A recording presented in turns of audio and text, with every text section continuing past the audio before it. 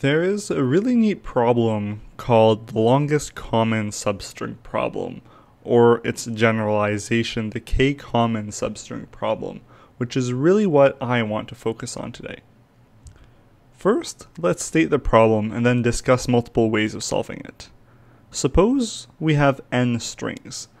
How do we find the longest common substring shared between at least k of them, with k being anywhere from 2 to n, the number of strings?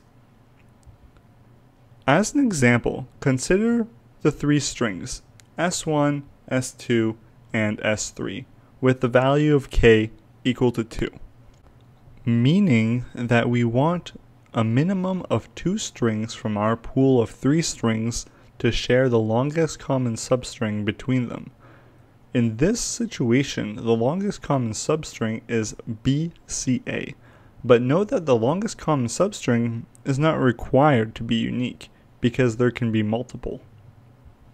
The traditional approach to solving this problem is to employ a technique called dynamic programming, which can solve the problem in a time complexity equal to the product of the string lengths.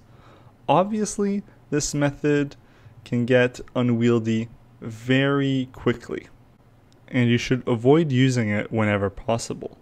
A far superior approach, and the way to solve this problem, is to use a suffix array, which can find the solution in linear time proportional to the sum of the string lengths. So, how do we do this? How do we use a suffix array to solve the longest common substring problem?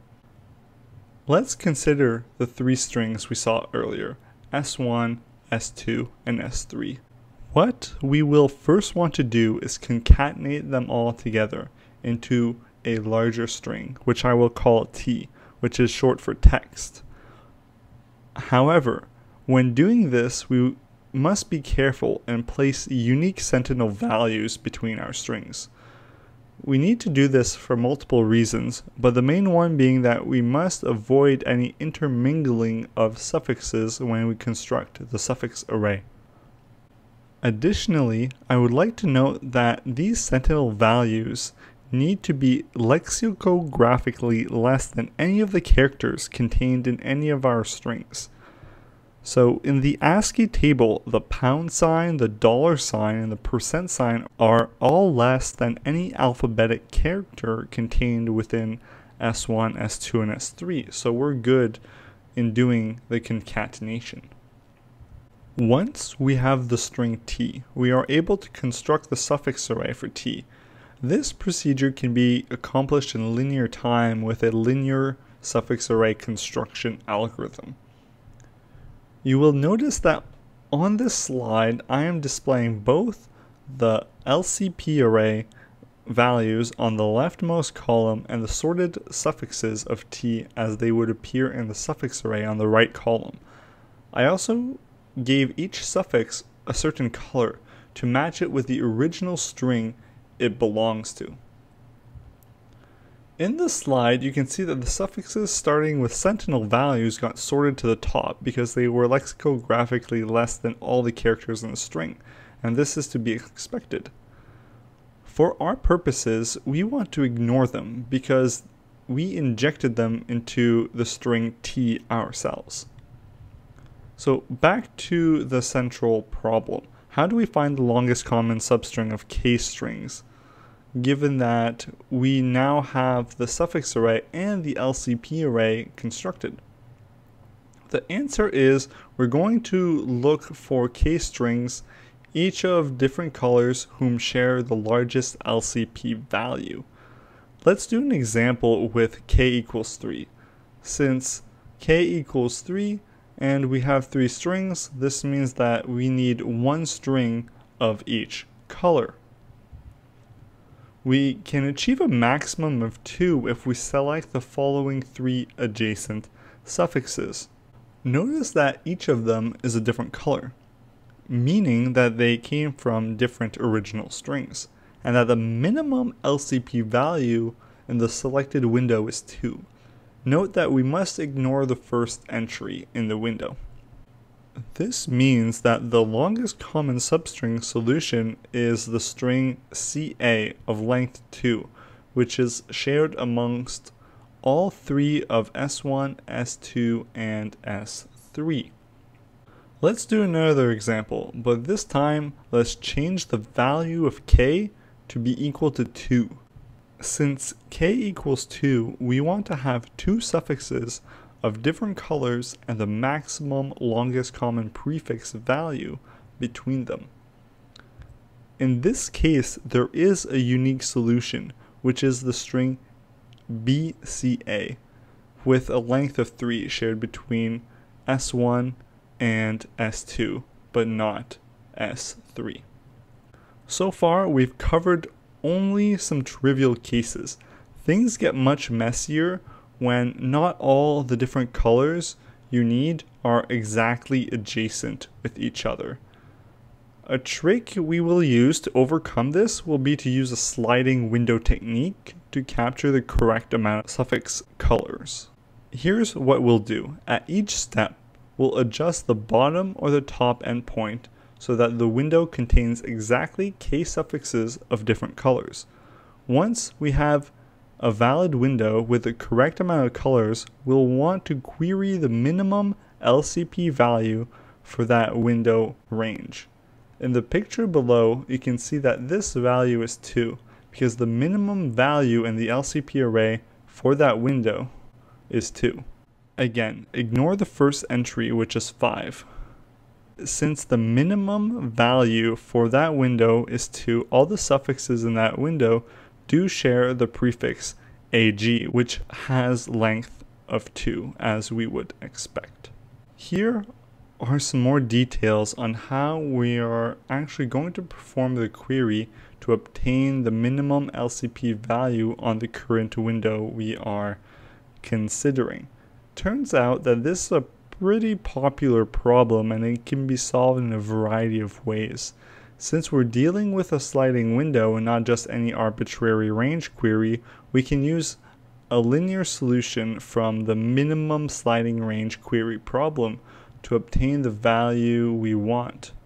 Alternatively, I would recommend using a minimum range query data structure, such as a segment tree, to perform logarithmic range queries on the LCP array. This is theoretically a little slower, but it is much easier to implement, in my opinion. So to implement the sliding window, we will also need an additional data structure to keep track of the colors in our window. I recommend using a hash table for this task.